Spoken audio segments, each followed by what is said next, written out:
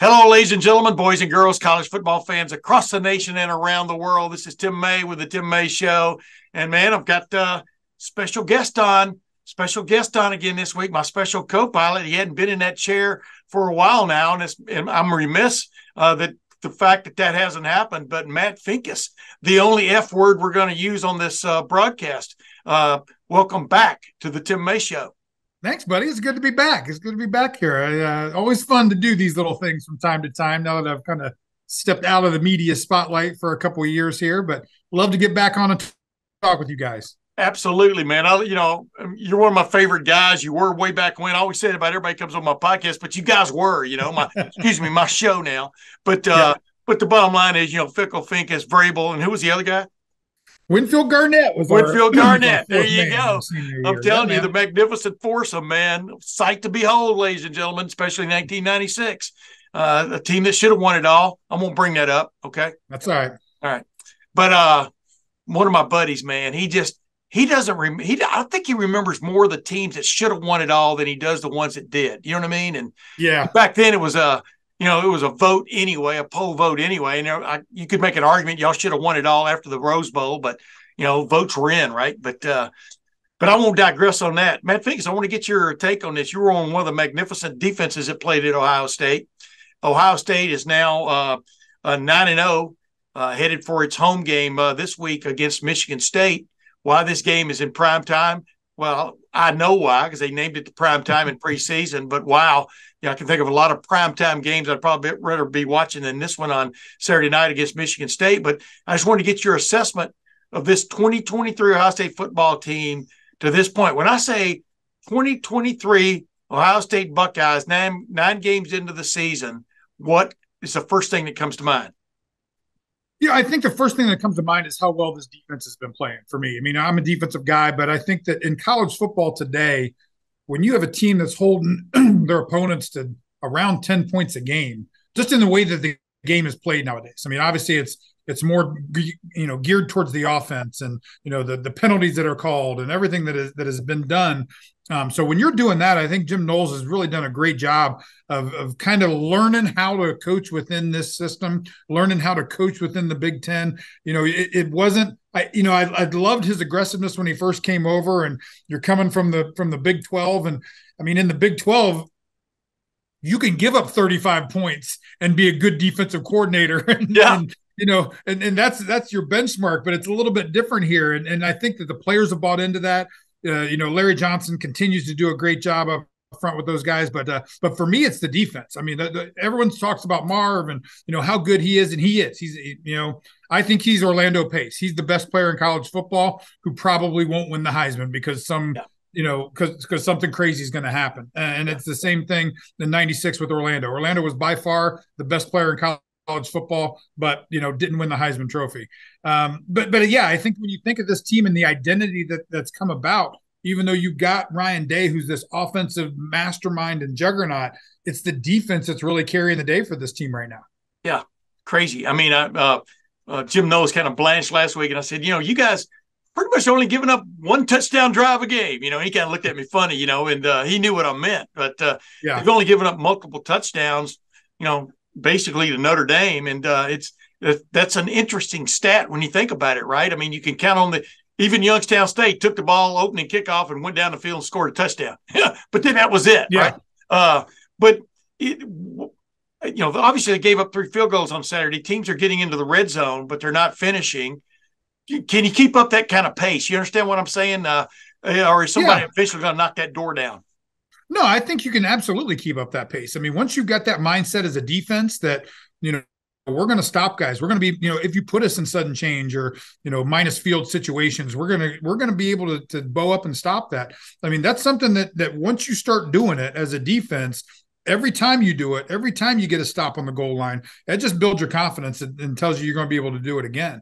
So I think this is a team. Now, injuries, I mean, how are we doing on injuries? The secondary guys, Ransom, we need to get him back and get some of those other guys back in there because that's a big key. I mean, those guys are playing well. I mean, I love Sonny Styles. Obviously played with his dad. Lorenzo was a phenomenal linebacker. Sonny is just a freak of nature out there. I mean, to think that this kid is 18 years old right now and doing what he's doing. Yeah. I mean, I would love to see him put on 15 more pounds and move down and play that opposite linebacker with Tommy Eichenberg, because I think that he could do that and be kind of a guy like his dad. He's being forced into some uncomfortable situations here this past week of having to cover some guys in the slot and stuff like that, which doesn't really suit his skill set. But I mean, he's still able to do it. I mean, he's still able to get in there and handle it. But so much talent on this defensive side of the football too, and I think that they're doing a great job of just utilizing it and building confidence every week. I mean, to your point, I think if that dam was going to break, it was going to break in like week 4 or 5. I mean, something's going to happen. Like maybe when you played Maryland and in a really good offensive team like that, and the dam's going to break, but they have not. They've got the confidence, and I think that much like we had in '96, like you go out there and you think that they're if our offense gets 20 points, we better win this game. I mean, that's the mentality that you've got to have as a defense going out there, and I think these guys are playing with that right now. Yeah, I was going to say, but like you were talking about, I mean, for example, Tommy Eichenberg comes walking out of the locker room across the field at Rutgers. You never had the never had the luxury of playing at Rutgers back then, but it comes walking on. He's got a huge ice pack on his left forearm, on Saturday. He had to leave the game. I think he went and got X-rayed, and evidently the X-rays were negative, like late in the fourth quarter. But the bottom line is, I'd like for you to address, having gone through multiple seasons and the wear and tear you take physically, just as a human being. I mean, what is the defense kind of running on right now from the standpoint? We talked about Denzel Burke and Lathan Ransom, as you brought up, not even making the trip, to Piscataway, right on down the line. But it is such a physical game in many respects. What are you kind of living on right now as a defensive lineman from the beat up standpoint? I mean, you're trying to manage it as best you can. I mean, everyone's hurt right now. There's no one that's 100% in college football right now. I mean, that's just the way it is. So you're just trying to manage your body, your pain. You're getting the treatments that you can get if it's something major. I mean, it's whether it's a tendon or just being sore. Yeah. Whether you've got a bruise or whether you've got a broken arm. I mean, it's managing that to get through the end of the season and get to where you've got to get to.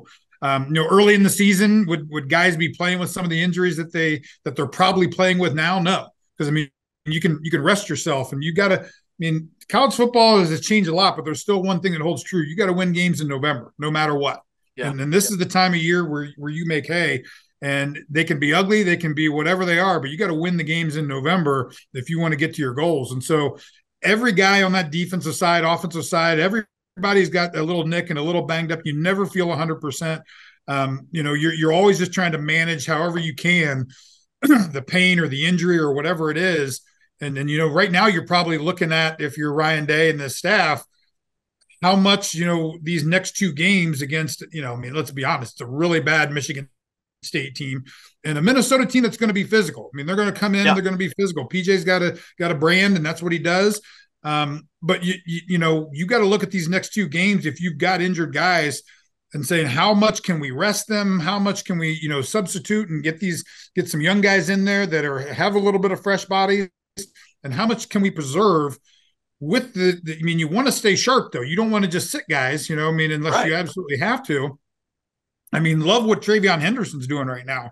God, I'd love to wrap him in some bubble wrap and open him up on November 25th. Yeah. Because the way that, his career has been, right. It's just one of those things. And so, these next 2 games, how much does Travion Henderson play? You want to play to keep him sharp, keep his timing, keep his rhythm down. But man, you want to make sure that he's as full go as he can be on November 25th. And that's kind of the same for everybody. Yeah, I was going to say, I mean, like we were remarking at the Wisconsin game 2 weeks ago, the previous game, how much fresher he looked than anybody else on the field because he hadn't played in several weeks, and it was obvious. But then on top of it, boy, what he brings to that offense is pretty obvious too, right? I mean, it's exciting, isn't it, to watch this guy get the ball in his hands? Yeah, I mean, he's a game breaker. I mean, every time he touches it, I mean, you can see him kind of run out of piles and just, accelerate and break guys' angles and just – I mean, he's a difference maker for sure. I mean, and having him in full go 100% is a huge, huge difference that I don't think we've seen. I mean, we have not seen that for a couple of years from him. Maybe his freshman year, but what you've seen the last 2 games is light years ahead of what he was as a freshman when he had that great, what do you have, like 1,200 yards as a Yeah. freshman or whatever. Yeah. I mean, what he is now is his ability, under Mickey and that strength program and that second gear. I mean, that's when you watch guys at Ohio State or any major college football that have a good freshman year or that come in as freshmen and play a little bit. You watch them in year 2 and 3, and what you get with a strength program like Ohio State and just a performance and just your body development. I mean, it's that top gear that you're able to add, and that's what you see with Travion Henderson right now, him able to make those bursts and break 65 yarders for sure.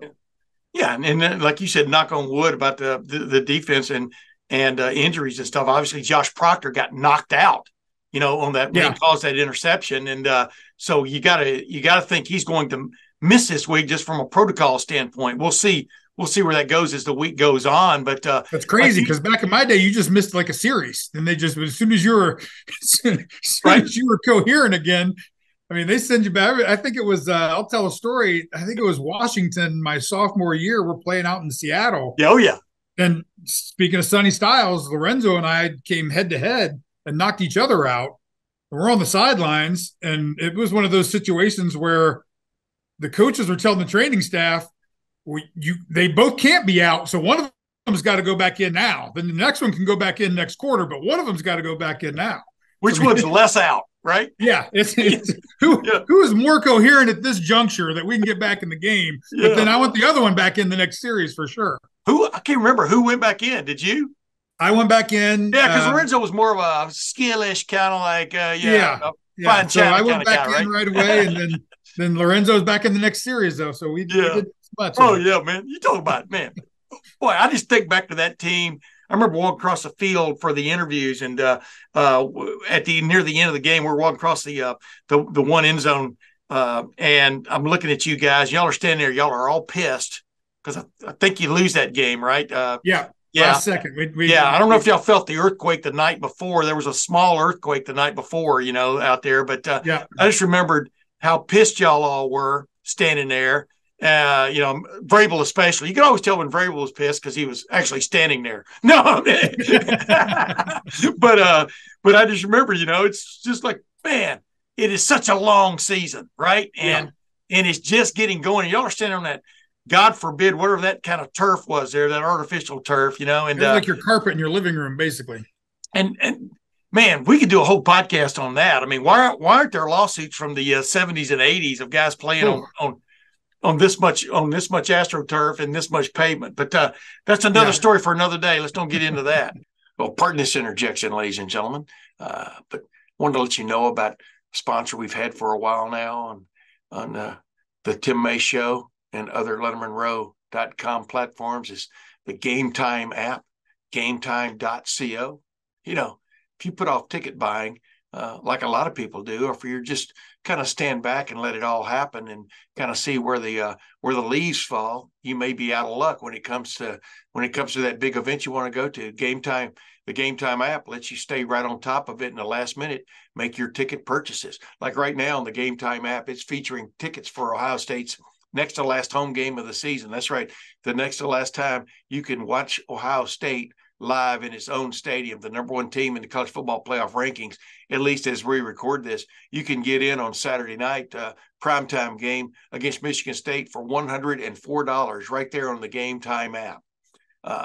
Ohio State basketball, the Columbus Blue Jackets right now, their game on 11-9 for $17 a get-in price. $23 for Ohio State basketball for $11.10. WWE SmackDown, $40. That's for Friday night, November the 10th in Nationwide Arena.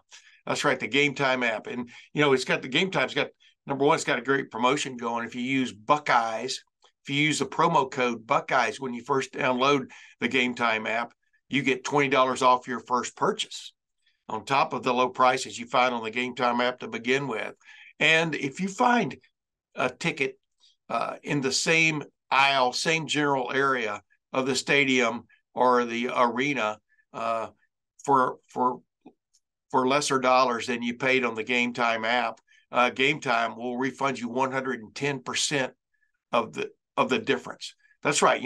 Obviously, terms apply to any kind of guarantees like this, but it's well worth your interest to take a shot with the Game Time app, gametime.co. A lot of huge sporting events coming online as, for example, the Ohio State football season heads into the stretch run. So it's the Game Time app, gametime.co, not gametime.com, gametime.co, where you're going to find the best prices and when you need them the most. It's a Game Time app, gametime.co. Make sure you find it, make sure you use it, and don't forget the promo code Buckeyes for $20 off your first purchase. This defensive line for Ohio State, Tyleik Williams, Mike Hall, JT Tuimoloau, Jack Sawyer, and then, of course, Ty Hamilton, 4 out of 5 rolling in there. And then, of course, Caden Curry a lot now, and Kenyatta Jackson. But those first 4 have played pretty much all year. Is that remarkable to you a little bit in this age of, oh, my arm hurts, well, you better sit out 2 weeks? It is. I think, it's a different departure from what we've seen out of what Larry likes to do with the rotation. He likes to have 8 guys. He likes to have 8 guys and run them through. When I played, that was foreign to me. You played every snap and you played special teams, and 75, 80 snaps a game was just what you did. And you liked it. No, go ahead. Sometimes. But no, I think that it is a little bit of a departure, and then it's is it a factor of those second 4 still needing to develop a little bit? We haven't seen the production that we've seen in years past. Now, do we have first round draft picks like with Nick Bosa and Chase Young and all those guys? Probably not. So you're not going to have that every year. Yeah. So this is back to just being really good instead of being super, super good. So, yeah. But really, really good is still not bad. It's fine. We can live with that because those guys are still up there, especially the inside guys. I love watching those guys play. You want to talk about stopping the run and what's been the difference this year. I think more than anything, it's been the play of the defensive tackles. Those 2 guys in the middle there have really, really, in the rotation with Williams as well, those guys have really been the difference makers on the inside run games. And I think you saw a little bit of Maryland where they were trying, some guard pull and gap scheme and leading up to try to get some down blocks and angles on those guys. It took them a little bit of a quarter or so to figure that out and to get it stopped. But you can't base block those guys, and you can't zone them and try to just win on an inside zone with those guys in the middle of the field. And I think that's a huge advantage, especially for a guy like Tommy Eichenberg and Steel Chambers. You got those guys in front of you that are going to take up some blocks and eat some guys up. You're able to get to the ball pretty quick. Yeah. You saw Rutgers have some success there, though, obviously, over the weekend. But that's what Rutgers does. They run, and they got to the second level a few times, and Ohio State gave up over 200 yards rushing. But as I pointed out on the video we just did with Lettermen Row, they got 16 points, Yeah. And you'll take that, like you said, any day of the week, right? Now, I want to flip it. Do you see this offense coming along? It's hard to be picky, but not really. It's not really hard to be picky. But, you're the number 1. Who knows where they'll be this week? But you're the number 1 team in the college football playoff rankings. The first ones last week. The next ones are coming out middle of this week. Georgia might move ahead of them. Who knows, based on them beating Missouri the way they did, but only by 9 points. But are you seeing the progress, for example, in Kyle McCord you want to see? He had a hell of a game statistically on Saturday, but they just kind of laid flat there in the first half with the exception of one drive, and I don't know. Yeah. What's just your take on that? I think that the things that everyone were questioned at the beginning of the season, I think everyone knew wide receivers are going to be good. Running backs are going to be good. Tight end play is going to be good. Offensive line and quarterback. How are we going to be at those 2 spots? I think I've seen the offensive line really progress over the course of these 9 games. I think that what you saw the first 3 or 4 games of the season, man, they struggled. They struggled, and I think it was assignment-wise. That's maybe having a new center in and identifying the front and being able to make those calls and doing those things. You've had some guys there that have really been there for a long time where they've moved from guard to center. And so, you're in that role of being able to identify those fronts and knowing where to go. I watched film the first couple games, and you'd have 4 guys going one way and 1 guy going the other way. That's bad. Oops. So, oops. Yeah. So, I think that what you've seen, and I think, they had a little bit of a get right game with Purdue in the running attack. But running the ball against Rutgers is a different ball game. And I think that, Greg Schiano is a really good coach. I mean, I've known Greg for a long time. He's a really good coach. He's a great defensive mind, and guys love to play for him, and they play hard, especially on the defensive side of the football for him. Yes. To be able to run the ball on the Rutgers, I mean, you're doing something there. And I think that we've seen, not as many missed assignments, not as many penalties. Guys, getting their blocks and sticking on a little bit more. And you see these running backs, what used to be a 2-3 yard gain early in the season is now a 6 and 7 yard gain. And now you've got Travion Henderson breaking a couple every now and then. So I think the offensive line has gotten a lot better. I think Justin Fry has kind of got these guys settled down and learning and knowing where to go. And they've played together as a unit for a little while and have been cohesive. Kyle McCord, I mean, yeah, statistically, I mean, everything, it's weird. You watch the game, you're like, oh my God, that was rough. But then you look at the stats and you're like, I mean, it's not bad. I mean, he did okay. I mean, he's had a couple turnovers here the last 2 games, which you just can't do. Right. I mean, Kyle's not going to be a CJ Stroud. He's not going to be a Justin Field. He's not going to be a dynamic, like, oh my God, look at that throw kind of playmaker. I just don't think that that's his game. What he's going to be able to do is hopefully get the ball to the right guy at the right time and not underthrow and make sure that he's, handling the ball well, because you've got the talent around him that's going to be fine. I mean, you're back to having 3 first round wide receivers again. I mean, Carnell Tate, in my opinion, is going to be is Chris Olave 2.0 right now. Yeah. In Chris Olave's freshman year. He's got that much talent. He's been able to get into some games and show it. I think he's a guy where if someone really tries to bracket Marv and take him away and do these things, you can go to him all day long because he's going to be open. He's going to make some guys miss. Yeah, right now he's like that little bird that's pecked its way out of the shell. You know what I mean? And it's going to be a magnificent bird. He's still trying to learn how to fly a little bit, but oh my goodness. Yeah, I mean, he's forcing his way on the field with his play and the play that he's making. I mean, it's not just like, hey, we're injured and we need a guy. He's forcing himself on the field with practice and what he's doing in practice and making plays. So again, but with going back to Kyle McCord, I think that what I would like to see more of him, and what I think is frustrating when I watch the game from a former player or coach standpoint of view, is just he's not reading defenses at times. He's just not. He's that interception was a great example. Like, I get you want to throw the ball to Marvin Harrison Jr. So does so would every quarterback in America. But when you come out and you see they've got 3-on-2 over there, flats covered where he can even fall off and help, the linebacker's widening and he's going past the hook into the curl, you got a safety over top. It takes you about half a second to know that side's done. I got to come back to the other side and look at what's happening on the other side. And, that corner route was there, or just take the check down, And I think that's where he's still struggling a little bit. Just those in-game moments of where, he thinks he's seeing something, or, maybe he thought he could fit it in over top of that linebacker and just, that's not there. And it doesn't need to be there. There's so many, you check it down to 32 and let him run. Throw it out to 17 or 2. Get those guys a chance to get the ball too. So that's the thing that I think in Kyle McCord that, in big games, that might come back to hurt you. So you can't have that. And you'd like to see him make that progression. I think, 90 or 80% of the game, he does a pretty good job, but you can't have that 20% be really bad where you're giving the ball over, or you're just missing guys wide open and things like, and I'll tell you what, to his defense, I don't think I remember an Ohio State team in the recent 5, 6, 7 years that has had this many drops. Yeah. Marvin Harrison has had drops. Guy Scott had a drop that was going to be a 50-yard pass last week. There's been a lot of drops for Kyle McCord as well, so that doesn't help the situation either.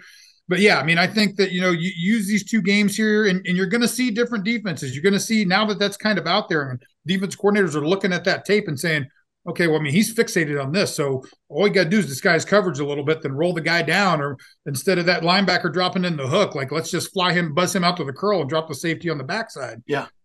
There's a lot of those things that those defensive coordinators are going to look at and do to Kyle McCord. So the big thing for him is you got to learn from your mistakes. You can't just keep making the same mistake twice. And if he's going to do that, if he's going to learn and progress, I think he'll be okay. Yeah. Now I've seen him get snookered progressively this year. by something that it might, by different schemes or different little tricks that a defense can play on you that you have to experience almost, in Yeah. my opinion, live, like the interception down the field thrown toward Marvin Harrison Jr. against Wisconsin. They backed off, and here's Marvin Harrison coming across the field. You don't see that corner just taking a shot. You know what I mean? But Yeah. the next time you will be wary. I can't just fixate here. I mean, it widens your. I think the more you play, the wider your view gets as a quarterback. And I think we're seeing that right before our eyes. C.J. Stroud was not perfect by any stretch as his first season progressed, but he was pretty damn good at the end of the year, And so we'll see if, it's just a couple throws on Saturday just left me where I was going, man, if there was a backup, that guy would be in there at least for one series just so Kyle could stand back and kind of take stock a little bit, see things from the sideline, understand what's kind of going on, and be back in there. But of course, they didn't. Devin Brown's still dealing with that with that ankle deal. You've got a 7th-year player in Tristan Gebbia, the transfer, and then a freshman, Lincoln Keno's.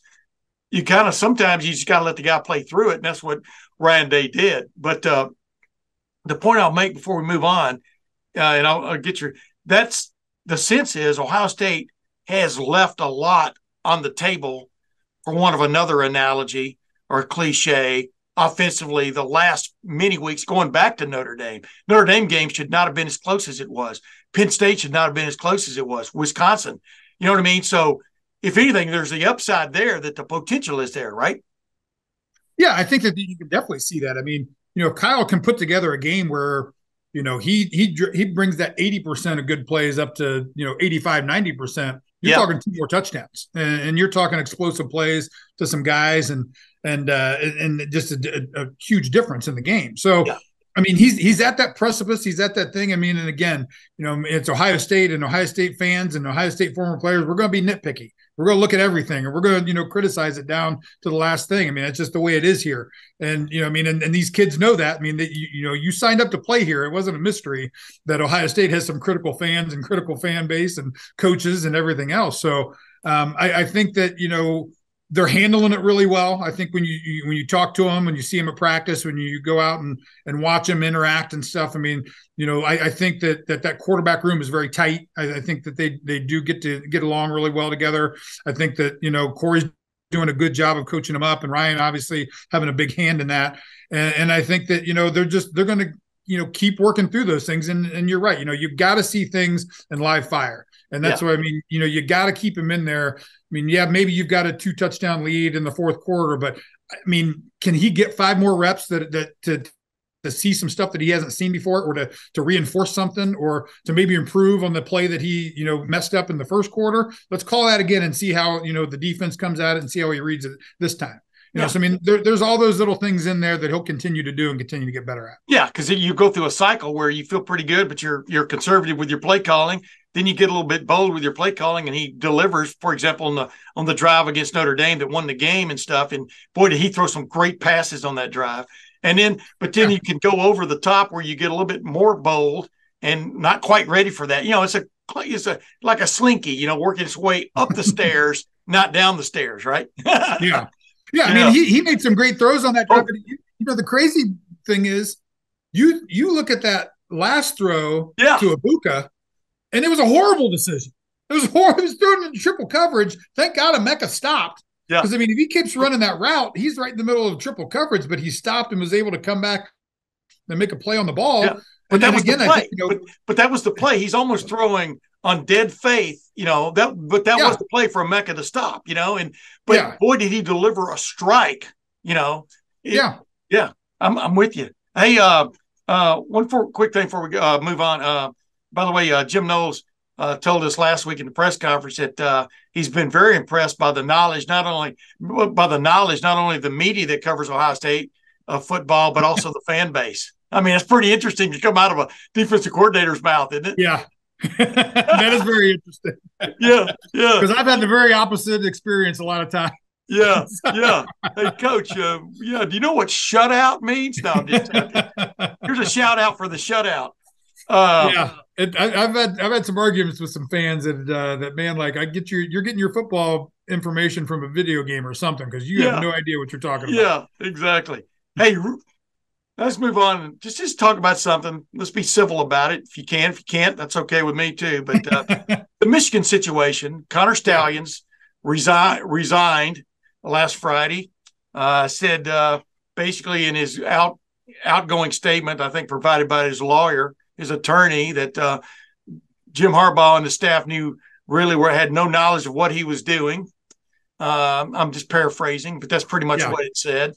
That what he was doing for 2.5 years, maybe longer than that. They had no knowledge of what this intern. I mean, he'd been there since 2018. But yeah, sure. This intern turned into basically a member of the staff making $57,000 a year on payroll. The last 2 years they had no idea what he was doing. They had no idea that the knowledge that he was transmitting to the defensive coordinator at games when he's standing right next to him and whispering to him after signals are signaled in by the opposing team. And offensive coordinator too, both of them. And Jim Harbaugh, exactly. And Jim Harbaugh is standing right there, sees him and the coordinator, but that they had no knowledge of where his knowledge was coming from. Evidently, they thought he was a speed reader or whatever. I don't know. What you're a guy who bled blood and guts in the game, in the series, the greatest rivalry in sport. And number one, number two, who understands fair play for what it is. Everybody's always trying to steal signs. Yes, that's part of the deal. Matter of fact, a buddy of mine stole signs off of highways, but those are different signs. That was way back in East Texas, when anything went. But had some shotgun buckshot in those. Yeah. Good target practice. Change it from stop to stoop. Yeah, there you go. Just you as a player, a former player who played the game at the highest level, how serious a situation from what you put together from all this? How much of an advantage was that for Michigan, and maybe still be to a certain extent if they kept all his files? But he won't be there for the NCAA or anybody to interview. It looks like Although they're going to look into it extensively, even though the main guy you want to talk to is not going to be there and really can't be compelled to be there, right? Because he resigned. Yeah. I mean, just give me your general take. And remember, I said the only F word we're using here is Finkes. Go ahead. I'm with you. So, I mean, if you follow me on Twitter, I've been pretty vocal about this That's why you and I are talking today. So this reminds me of when I used to ask. I asked Earl Bruce a question about somebody. And I go, by the way, is so and so going to make the trip to the Rose Bowl? And he goes, that's BS. Except he didn't say BS. I go, what do you mean? He goes, you don't save that question till last. You ask that question first. And I learned about journalism there, but I decided let's talk about the team first, and then let's talk about the team up north next. Go ahead. Yeah. I mean, I think that there's levels to this. Obviously, I mean, this is a really complicated situation. I think that as I've said multiple occasions, anyone who's played or coached at this level knows exactly what was going on. They were cheating. There's no doubt in my mind. There's no doubt in probably anyone's. And I mean, I've talked to friends of mine who are current college coaches, NFL coaches. I mean, a lot of guys out there, not even just in the Big Ten. I mean, I'm talking out Pac-12. I mean, all over the place, Big 12, this ACC. I mean, I feel like I've hit just about everywhere. And everyone is on the same page of this is bad. They did a really bad thing. And I think this is one of those things where, you've crossed a line that, obviously everyone's arguing the bylaws, and let's read the bylaws and how this all, like, what's the deniability?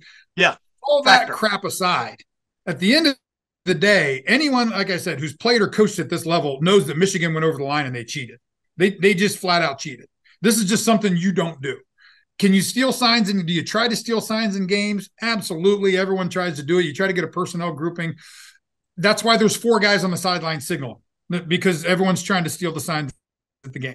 Yeah. The only way that you can actually steal the sign or even find out who the hot signal caller is, in my opinion, and I've asked a number of people this, you've got to basically record the entire game, in multiple games of just the signalers, match that up with the play that's being run, and then decipher that down into what play was run, which guy signaled what, and which guys. I mean, this is a complicated thing. That again, this guy's a naval intelligence officer, whatever.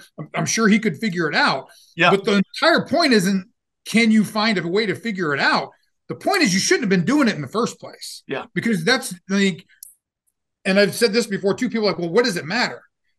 As a defensive player, if I know what play is coming, not just run and pass is hugely helpful. But if I know what play is coming, like run right, screen is happening, counter tray here, they're running this route, I'm going to win 85. I'm going to say conservatively, I'm going to win 85% of the time. I mean, it's 11 guys out on the field. You're going to have some things happen here and there. Human error is what it is. I'm going to win 85% of the time. That's a huge number. Yes. Huge number. Yes. If I can confidently say I'm going to win 85% of the time on these plays, it's a huge number. Offensively, if I know where you're blitzing from, every blitz has a hole. Every blitz has a weakness. If I know where that's coming from, I mean, there's a great example, I think, that Will Compton or somebody tweeted out of, I think it was a first or maybe second and 7 play down on the goal line last year in the red zone on the goal line. And basically, we've got 22, so you got a tight end, you got a wide out, you got 2 guys on the outside, we've got the running back here. Michigan fires both safeties, both inside linebackers, doesn't look, 0 coverage on the outside against pretty freaking good wide receivers with a 7-yard cushion. They're not pressing, they're not bumping and running. They're playing 7 yards off with a cushion. They're watching. You don't think Marvin Harrison can win on a slant in the 7-yard cushion? If I know that's coming, but they knew Ohio State had a run play called, blitzed right into it, 2 unblocked guys in the hole. That's the kind of thing that can happen. So at the end of the day, would Ohio State have won these games, or would so-and-so have won these games against Michigan? You don't know. You don't know that, because there's so many questions still, like, how much did you guys know? How many plays did you guys have charted? How often did you use it? How many crucial situations of a 3rd and 1 or a 3rd and 9 or a 3rd and 3 that you knew? I mean, you even kind of go back to that, that blitz that we ran on 3rd and 9 that, they went over the top on and scored a touchdown. Yeah. I mean, that's not, a normal defense coordinator wouldn't call that. Maybe Knowles was trying to be a tendency breaker and hit them where they thought they were going to get zone coverage because it's 3rd and 9, and I'm going to bring 6, and they knew that, and they were able to hit the thing for a again, so you created this atmosphere of uncertainty around your entire program and around the 2 seasons that you've played, and basically this year too. Yeah. Because Connor Stalions is gone, but like you said, where's his data? Where's his info? Yeah. Is it still sitting on a laptop in Schembechler Hall? Versus flip if that's the case, if that's the case, then you haven't really done anything except the guy. You can teach a new guy to decipher it, and maybe now it's not the guy standing on the sidelines, or maybe it's a guy that's on the headset now, so they don't have a guy standing next to Jesse Mentor, the offensive coordinator. Maybe you got just have the guy in his ear now. Maybe you're learning from being caught, and you're smarter about how you're using it. So, again, there's so many levels to this, of all of this stuff. And the Central Michigan stuff was wild too. The fact that he's on the sidelines at a Big Ten opponent game, at a staff that 3 of your former staff members, the optics of all this are horrific. Let's not kid ourselves. Dude, think about this. Think about this. On sunny day games, he's standing there with no sunglasses on next to the coordinator. On a night game, he's standing there with sunglasses on, trying to be incognito, wearing sunglasses at night. Or sunglasses that videotape things, maybe. It's so crazy. Yeah, and they were playing. Central Michigan was playing Michigan State, and so that's the reason that they were there. So obviously that's the reason he's on. And it's amazing. It's almost been a week now. And Central Michigan, Jim McElwain addressed this in his post-game press conference. Yeah. We've not heard another thing about it. Hey, listen, if nobody says anything for the next week or so, maybe this will go away. How do you not know who's on your sideline? This will never go away. Now, that's what I want to get to here. Obviously, Tony Petitti, the new commissioner of the Big Ten, well, he's been on the job for, Probably for him, it probably seems like 12 years now. Yeah. But after the last couple of weeks, what in your mind? Obviously, Connor Stalions is gone, but his job is done. Who knows how many games he skunked of Ohio State before he finally resigned. Obviously, before he was finally basically outed, like almost 3.5 weeks ago, by Pete Thamel and those guys. But what in your mind would be a just punishment right now? You understand what I'm saying? I mean, see, I was on a radio show up in Michigan a week and a half ago, and this guy is screaming at me, and I'm going, dude, we're not talking about sign stealing. We're talking about breaking an NCAA standing rule that forbids live scouting of games. Everybody steals signs day of games, especially. But we're talking about breaking a rule that's been there since 1994.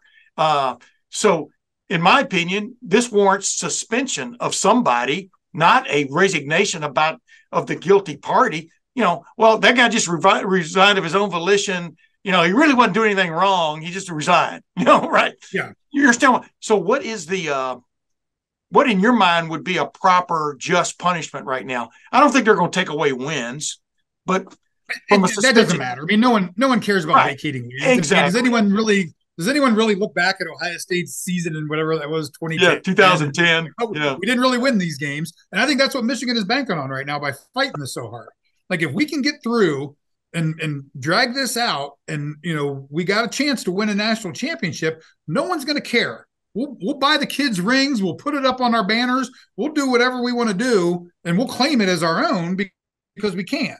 Yeah. So, I think at the end of the day, and, it sucks. Let's not kid ourselves. This sucks for everybody. Yes, it does. This sucks for Michigan.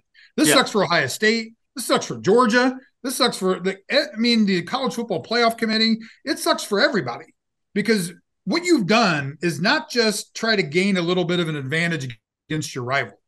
You've called into question the integrity of everything that you've done over the past 3 years. Yeah. And no one knows. No one knows for certain, what would have happened if you hadn't cheated, because you cheated. That's, again, I'll go back to that. What you can prove and all that stuff. Can the coaches deny and say they didn't know who this guy was or what he was doing? Maybe there's some legal, wiggle room there.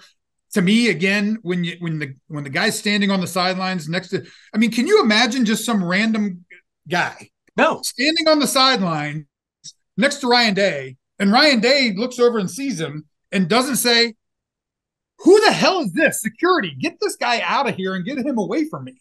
Yeah. The fact that that's happening, you see him giving plays to the coordinators. So, again, they cheated. So I think that, suspending the coaches or whatever, I think that's an NCAA issue. I think that's something that they're going to have to deal with. And we know how the NCAA rules and moves at a glacial pace. Let me jump in here real quick. Ban these guys from competing in bowls. Oh, okay. That's what I interrupted you when you finally answered the question I asked. Say that again. I was rambling there. Yeah. No, I think that what you have to do, because let's be honest. Let's say hypothetically, Michigan runs a table, wins out the rest of the season, wins in the Big Ten championship game, goes to the college football playoff, wins it all.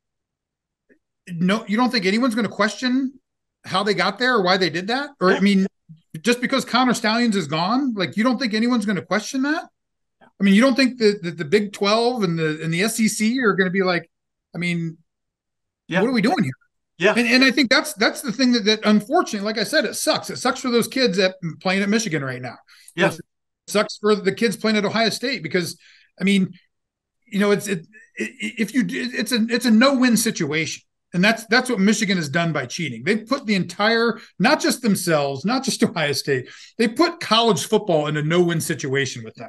Yeah. Because whatever the outcome is for them, it's going to be questioned. It's going to be a media story. It's going to be, if they win in the and they're in the college football playoffs, what do you think the story is going to be? Yeah. What do you think the media is going to spin every single day leading up to that? Certainly, they don't want answers. Yeah, if Michigan thinks that they're under scrutiny now, let them go ahead and win out and get in the college football playoff, and let ESPN get a hold of them And let those national reporters start trying to dig this story up and really go after them. I mean, this is what they're experiencing right now with the Big Ten investigation is a cakewalk compared to, like, we've seen a little bit of the national media get involved, but once you get into that spotlight, I mean, we've seen it happen here, Tim. I mean, dude, people camped out in front of your facilities and tents and at coaches' houses. I guess that's what bothered me the most. When stuff has happened around Ohio State, we may or may not have been the first to break it, but we don't sit there and go, "Oh, who turned them in?" or "Who did?" You know what I mean? The question is Ryan Day was hanging from the ceiling like Tom Cruise in Mission Impossible, breaking into their computer systems. Right. And this idea that, his family's involved, what I'm talking about, that whole deal. Yeah. Basically, that's the way I understand it, that is totally bogus. But totally bogus. It was thrown out there to distract you from what's going on, like a magician, what's going on over here. But I remember when it was revealed Chase Young had paid for his, a girlfriend, I think, to make a road trip. Yeah. Soon as that was revealed, Chase Young was suspended for 2 games, if you remember correctly, pretty much as quickly because he owned up to it. Number one, he owned up to it. That's the one thing, right? Thing.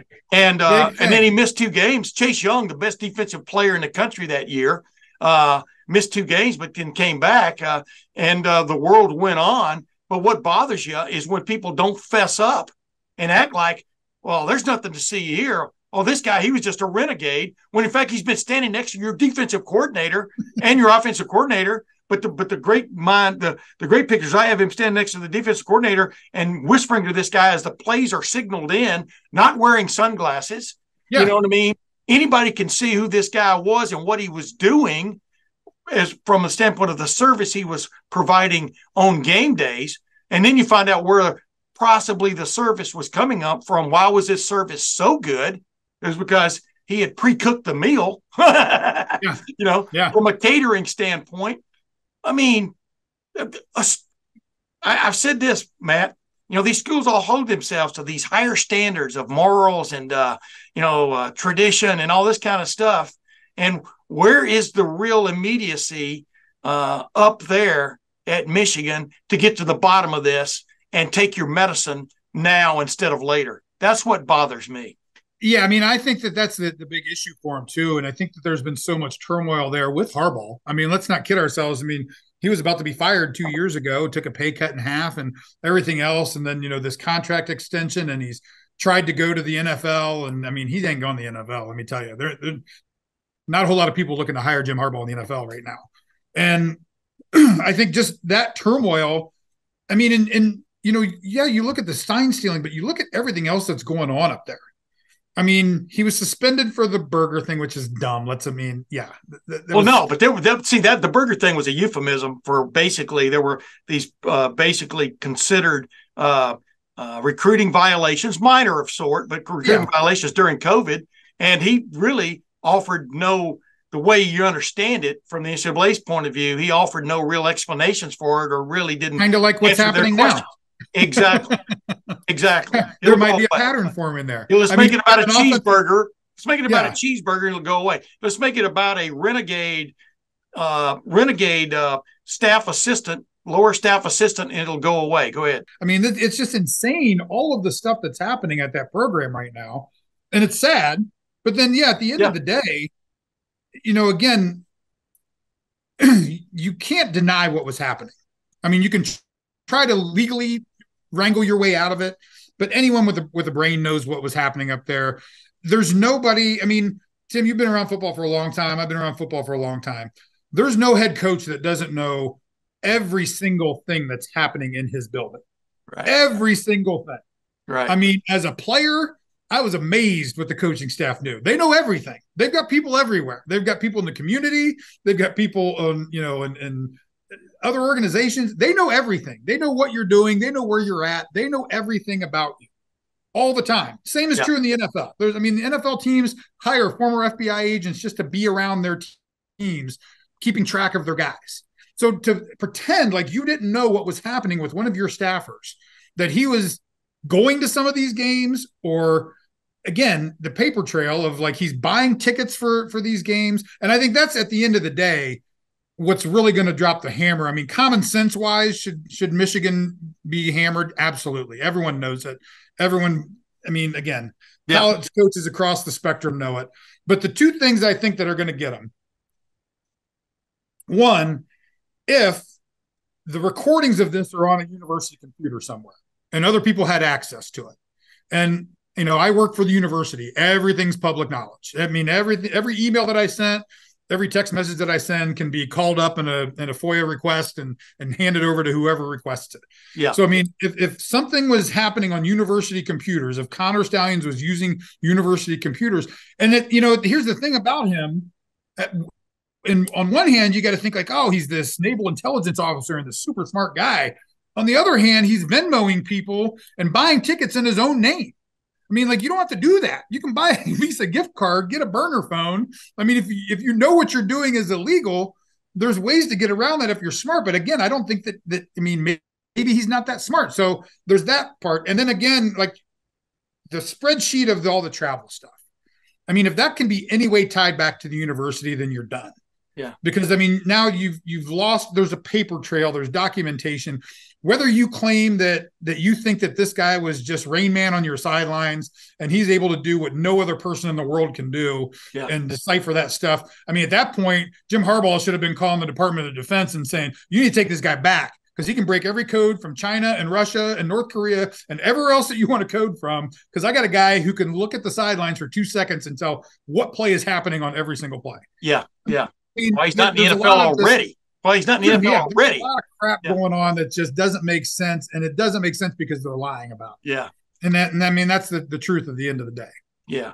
And the bottom line is, he was working for the University of Michigan, and if he was paying for the stuff, well, basically he was, who knows where the money, but he is working for the University of Michigan. He's not some guy, volunteer assistant sitting there and not getting paid. You understand what I'm saying? Basically an agent of your team, of your program, Yeah. Let's think about this. If your travel budget is $15,000, which is what's been kind of documented out there, you're making $55,000 a year. You're taking home what, 35,000? Let's just say 40. Let's give you $40,000 a year. So you're spending almost half of your entire take-home pay on scouting Michigan opponents, and you're just doing it because you're a super fan. Trying to get ahead. He's trying to get ahead, man. Yeah, I don't buy that. So I mean, you're living off ramen noodles and out of your car and just going to opposing teams. I was going to say, I'd like to see the apartment he's renting. I mean, because apartment rent's crazy anymore. Just blah blah blah around down the line. You're exactly right. I mean, I think someone's paying for that, and I think that's what's going to get him too. And I mean, if I had to guess of what's happening right now, I think that they came in Friday, they met in person. I think Big Ten basically laid out and said, "Look, this is what we got. Here's what we've got on you guys. Yeah, you want to do this on your own because that's the right way to do this. Is you guys self-impose whatever it is that we were going to impose on you. Don't make us use our tools on you. Do them on yourself. You got your time to respond." Now, I think Michigan's leaking all this stuff right now about they're going to sue and everything else. Yeah. I don't know how that's going to work out for you. I mean, it says right there in the Big Ten bylaws, which your university signed on to, that these are not, like, if they do something, it is not subject to appeal. So I'm not sure how you're going to do that. Yeah. But, I'm not a lawyer. I'm not. I hope that's not coming from University of Michigan people, because then it just bothers you even more about how they don't really understand what's going on, And I said that too, Matt, way back a week and a half ago. Like I said on this one radio program I was on, it just comes back to my head because I was just saying what they should do. Like I said, being a bastion of higher learning, of morals, of integrity, whatever, is self-impose. Now, if you have a problem with the self-imposing penalties, then you go from there. But that shows that you have found a problem. Evidently, you found something, because this guy's resigned, and he didn't. He resigned. According to I'm not going to say he was forced out, but he resigned. And but the bottom line is, you found a problem there. He has stepped away from it, so evidently he saw a problem there. And my point is, now, how far does it go? You self-impose. It takes a little bit of the heat off, in my opinion, because it looks like you're trying to do the right thing, like Ohio State with Urban Meyer, which I thought was bogus, the way that whole thing went down in 2018. But he didn't just miss. He missed all preseason camp and the first 3 weeks of the season. He was persona non grata on campus. You understand what I'm saying? He didn't just, miss game day and go play, stickball with somebody. I mean, he missed basically 5-6 weeks. Yeah. Of the season. No one misses Michael Drake around here. Let me tell you that. Yeah, nobody. Yeah. That's the story for another day. That's come and gone. But Ohio State, whether you agreed with it or not, they self-imposed. And so that's what I can't imagine Tim.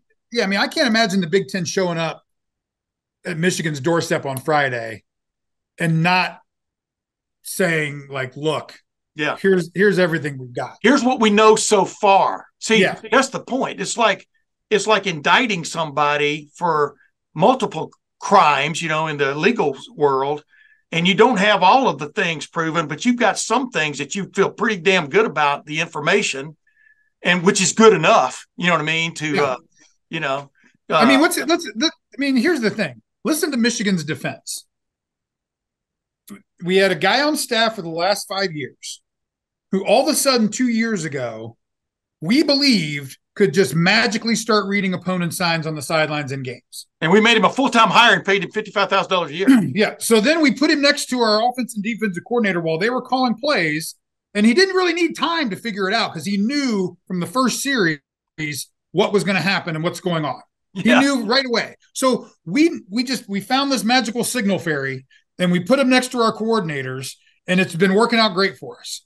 Now it's come to light that he's admitted he got these things from ill-gotten ways that broke the NCAA rules, and he's fallen on his sword, and he's left, and he took all of his data and all of his information with him, and we don't have any of that anymore, and he's just gone out there, just that rogue actor, just all on his own. But we're good now. Everything's fine now. We're back to being us, and who's got it better than us? Would anyone aside from a Michigan fan believe that if that's their defense? You know what I would call that? I'd call that the Tinkerbell defense. Yeah. You got a magical signal fairy that just shows up on the sidelines and can read the future. It's amazing. It's just amazing. So, we'll see how it turns out, but I don't think it's going to turn out well for the boys up north. Now, real quick before you go, though, but oh my God, this reminds me of 2006. This reminds me of even last year. These two oil tankers are headed for each other, man. Yeah. If we just divorce ourselves real quickly from what's going on off the field, just when the big two are supposed to be gone, right? in the age of parity, for the second straight year, actually third straight year. What am I talking about? They're headed at each other, man. This game already had enough going for it, right? On the field to make it must-watch TV in 3 weeks, right? I mean, it kind of gives you goosebumps to think about just the big two, going at it maybe for the last time. Who knows, right? Yeah, I think that this is going to be, you look at how the teams are constructed, and you look at how kind of like things have changed and morphed over the years, and you look at the progression of Tressel's offenses and the way he played defense, and the way Luke and those guys were called defenses back in the early to mid 2000s and up to that point. And you bring Urban in, and then you bring Urban in with his offensive innovations that no one in the Big Ten was really ready for, and his national recruiting and changing the way kind of Tressel recruited and the landscape and everything. Then you bring Harbaugh in, and he tries to change the recruiting, he tries to change the offenses. He goes back to what was working for him at San Diego State and at Stanford. He's going to just play defense, and he's going to have a run game, and he's going to have a capable quarterback. Play action. And that's what they built, and they built that. And again, take all the periphery stuff out, and they built that, and they built a team that Ohio State wasn't built to defeat. Let's be honest. Defensively, Ohio State wasn't really built to stop that. We played that once a year against Wisconsin, but Wisconsin does it a different way. It's a stretch zone. It's not downhill. It's not in your face. And that's what Michigan did these last couple of years. They changed it up defensively. They changed things up as well. They got some guys in there. And you look at these two teams now, and they're almost mirror images of each other. I think that, obviously Ohio State has the advantage on the wide receiver side. Quarterbacks, if you look at them statistically, probably pretty even. McCarthy can run, though. He can scramble and get first downs. Running backs, I'll take I'll take Trainum, Hayden, and Henderson up against their two guys any day of the week. I think that's a wash. I think both those positions are wash. Yeah. Offensive line, I think I give them the edge on the offensive line, but I give us the edge on the defensive line. So I think that matchup, that offensive line versus our defensive front seven is going to be a huge matchup there. And so, I mean, this is probably the most evenly matched teams going in that we've seen in a long, long, long time. I mean, these are two teams built similar, built to beat each other. I mean, let's not kid ourselves. I mean, they're built to beat each other. I was talking to Ryan before the season started and just kind of like, what the philosophy was and kind of how things, what they've done in the offseason, how they prepared. And I mean, it was pretty incredible. They went back and analyzed what got them beat. They went back and like looked at the games they lost. Like when we lost at Michigan, what were the times that we lost? What were the situations first? Okay. What were the situations that we lost? Was it 3rd and 2? Was it 3rd and 7? What were the situations? What were the plays that we lost to? So we went back and looked at that, charted all that. And then we've been building our team to beat that, to beat what beat us last year, because everything else was good for us.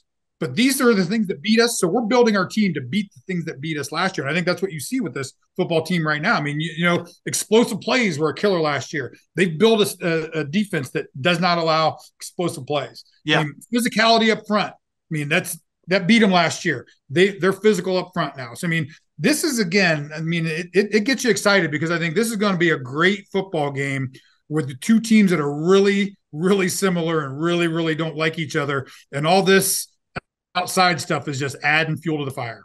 Vitriol. That's what's adding fuel to the fire. Hey, Matt Finkes, glad to have you on again, man. Let's do it some more. Always a pleasure, Tim. Anytime you need me, buddy, I'm here for you. I totally enjoyed it. But ladies and gentlemen, I hope you enjoyed it too. We got into it there a little bit about the Michigan situation because why not? And don't be distracted by the man trying to tell you this is going on over here when in fact you should be looking right here. What really went on? Maybe they'll get to the bottom of it, maybe not. The funny thing about it is them laying it on the NCAA investigation, which we know is like putting the details on a glacier and waiting for it to work its way down to the ocean. But I think Pat McAfee said it best. He said that they'll make a decision on that by 2030. They'll have this figured out. But the NCAA won't be around in 2030. The glacial analogy, though, the glacial analogy actually helps only because, global warming is making the glacier go faster. About 2 inches a year. But anyway, hey, Matt, thank you for joining me. And ladies and gentlemen, thank you for joining us. And until next week, we'll see you then.